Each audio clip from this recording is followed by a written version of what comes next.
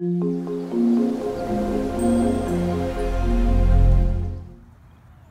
to Indoor Hydroponics. I'm John, your indoor hydroponic test dummy.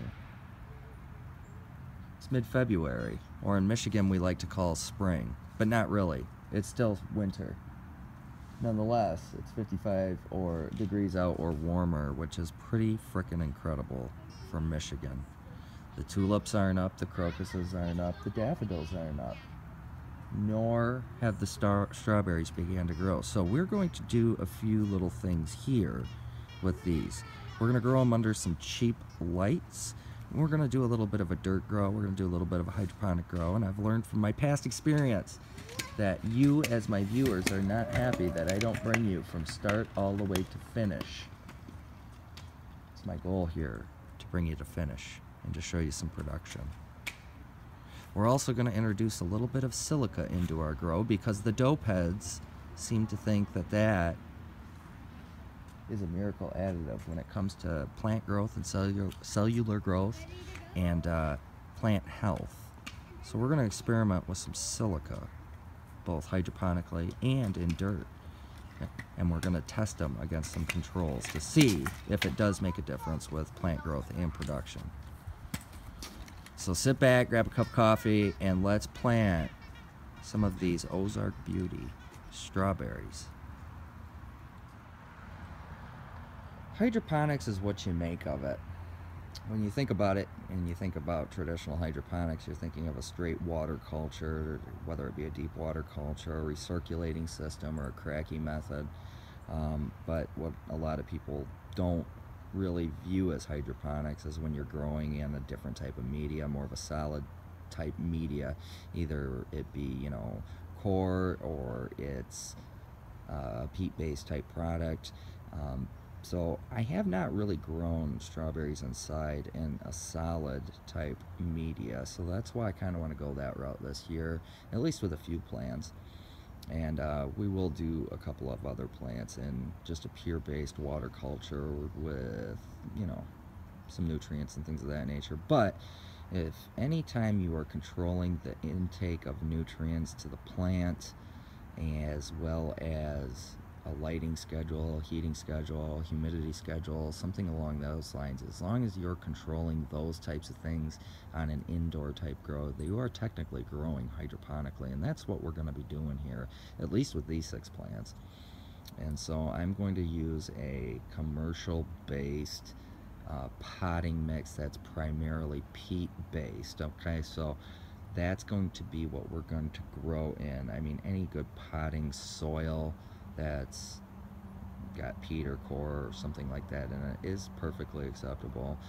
It's kind of low on the compost because we're growing inside. Don't necessarily want to go that route with growing composted material inside. So something a little bit cleaner than just your atypical compost, I think, is what we're going to do. We're going to put them under some lights, and we're going to obviously run some experiments on these 6 plants.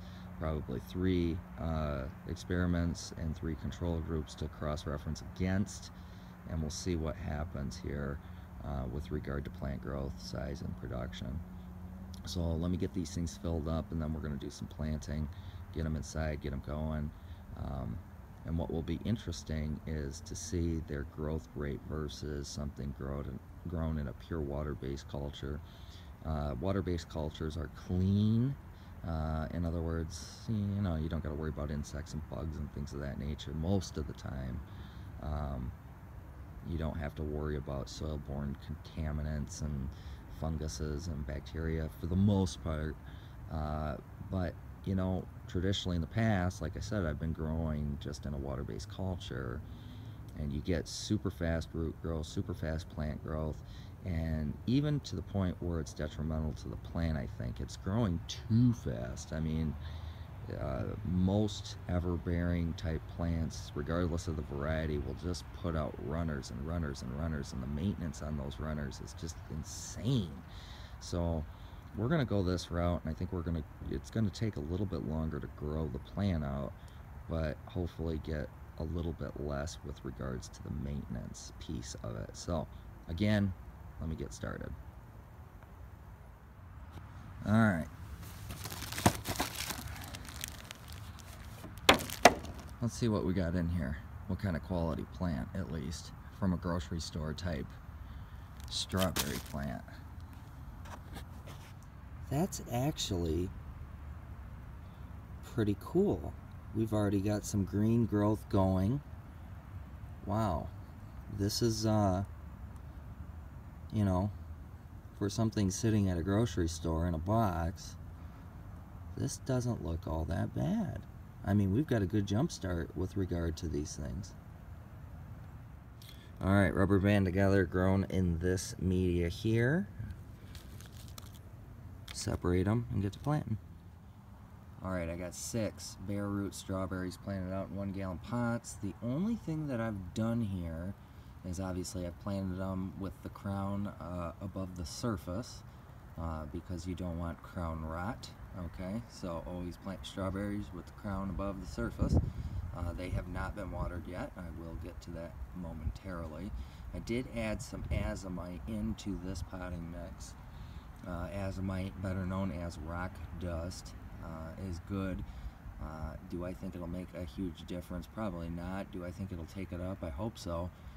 If the plants take it up, that just means that you have a higher, in theory, a higher mineral content in your produce, so which is good for you, and also it does provide better flavor and things of that nature, or at least that's the theory anyway. So got some of that going on, got a couple of extra little roots going on there.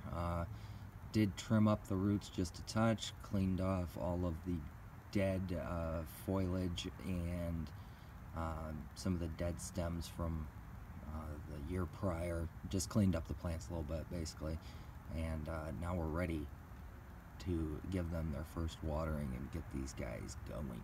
Alright, we're losing daylight fast, but nonetheless, all 6 pots have been set up equally. They've all been watered for their first water until they've been completely saturated, and they are draining out the bottom of the containers. Now we can start adding our 3 separate amendments. So 3 plants will be grown separately, just regular. The other 3 will have some form of amendment in there for testing. Alright, Mycorrhiza, that is cute. It's all about the roots, okay? And it's granular form of mycorrhiza, okay? So it's got a ton of mycorrhiza built into it.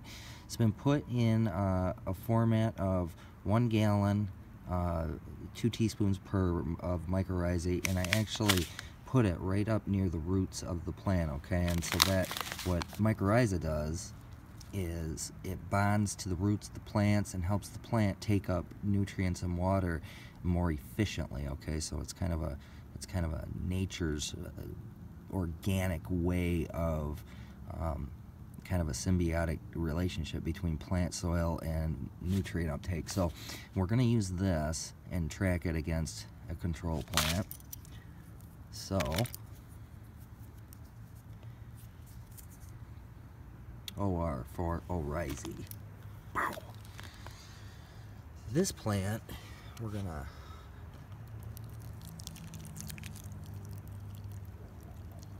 inoculate, if you will, or feed with silica, okay? And this is going to be good for the plant, increases cell structure, and it's a sample, okay, so that I got. So this is really, really super good stuff.